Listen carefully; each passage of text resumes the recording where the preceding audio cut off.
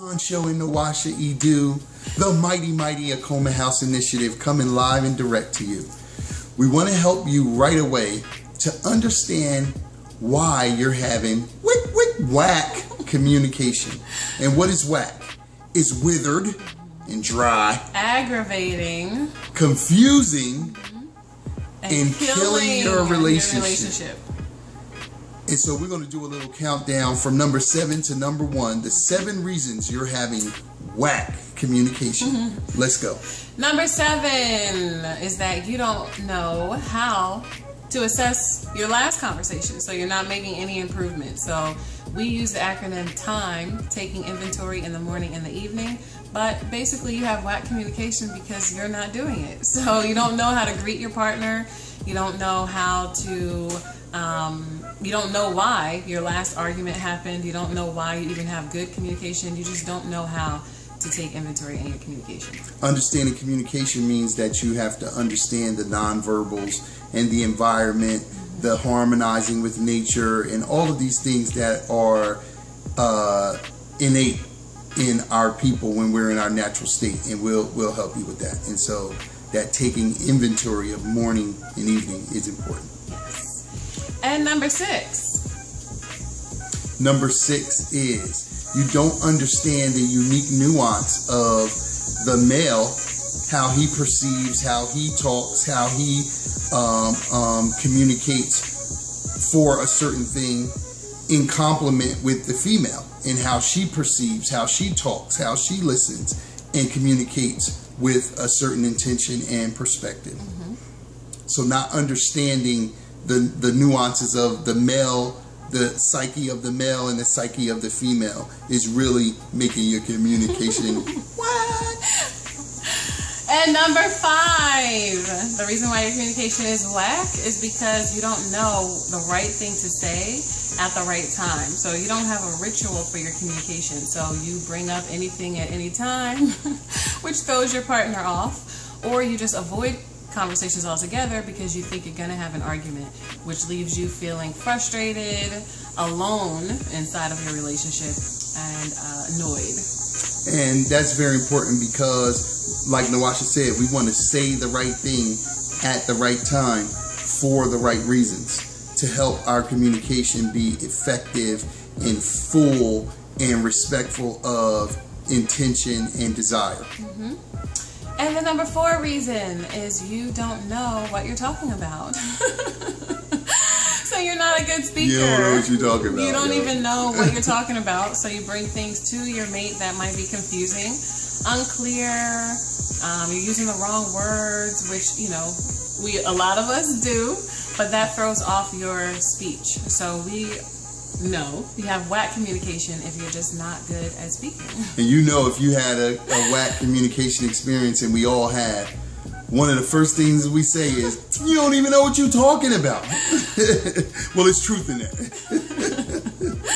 And the 3rd reason, because you don't know how to listen. So if you don't know how to speak, that's one thing. But if you are a good speaker and not a good listener, your conversation is still going nowhere. So there's a science to listening, that you're not just waiting to say the thing that you've already planned that you were going to say when this person came up to you. And you're not plotting your rebuttals all the time. You're actually present in the conversation and engage with the person. So you're having W.A.C.K communication if you just don't know how to listen. And I know this is a thing that, you know, even outside of the intimate relationship with brother to brother, you know, we've kind of in our culture been geared to be rebuttal artists or filibuster artists, where we talk over one another. We're not really participating as active listeners. So you have passive listening, aggressive listening. Listening is an art and it is a science. And so we'll share with you the art and science of listening so you can break that W.A.C.K communication. And the 2nd reason is because you're not managing your thoughts. So part of speaking, part of listening is to be able to manage your mind. So if you are a visual person, and as soon as someone says something, you start getting images and you can't control that, then you might interrupt, or you might start to float off your thoughts and not stay with the person in communication. Or your communication might be whack because you think that you know what the other person is going to say already. So you position your conversation in a certain way, you come at the person in a certain way, or again, you just avoid it altogether because you're not managing your thoughts. Whatever you're thinking, you're creating in reality. And if you're thinking something that's negative about the conversation or that's not productive about the conversation, then your communication is going to be whack.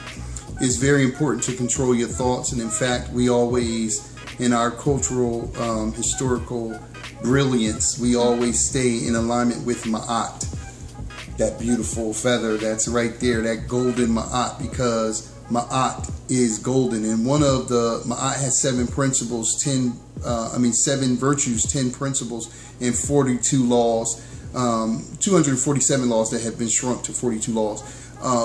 The first principle of Ma'at is control of thought. And so when you control your thinking, you're able to enter into communication or anything you endeavor into with empowerment. And so we want to help you, give you some techniques that will help you with that. And then the drum roll. The number one whack breaker. The number one reason your conversation is whack is you just don't know the purpose of a conversation. So you don't understand why you're communicating in the first place. And what we mean by that is a lot of times people bring up a conversation just to prove they're right, to put another person down, for reasons other than the true purpose of communication. And we really want to delve into this because when you get into the purpose or the intention of communication and desire behind it, you're saying that I have an intention, this conversation has a purpose, I want to express a desire, and then I want to aid into materializing a result. And we're really not taught that anymore. We're disconnected from our cultural paradigms that teach us how to conserve energy through thoughtful words, thoughtful intention, thoughtful purpose, and Ma'atian desire. But then also the activity that goes with the words. And so that's why we all today talk about action talks and BS walks, because we want to see some reality manifest after we burn all this air out of our mouths, our hot air, and so we want to get into that, and that being the most important thing when we're dealing with communication. Purpose and intent is always the most important thing. But we want to know which one of these is your challenge. So let us know which one of these has been either a struggle for you, or where you know somebody else, like your mate or your last significant other, definitely had that issue. And you can look at it around in all your relationships, your friends, your siblings, your children, your co-workers. It's always somebody that's in your cipher that's just running their mouth and having whack communication, utilizing one or all of those 7. And if you say no, I don't know to you, you're probably the one. You're probably the one that everybody knows is whack. And so we at the Akoma House Initiative want to address it. And we're looking forward to working with you. We're looking forward to hearing your feedback. We're looking forward to sharing the art and science of purposeful and intentful communication. So with that, we greet you in peace. As we always do, just and true, we say, Akoma.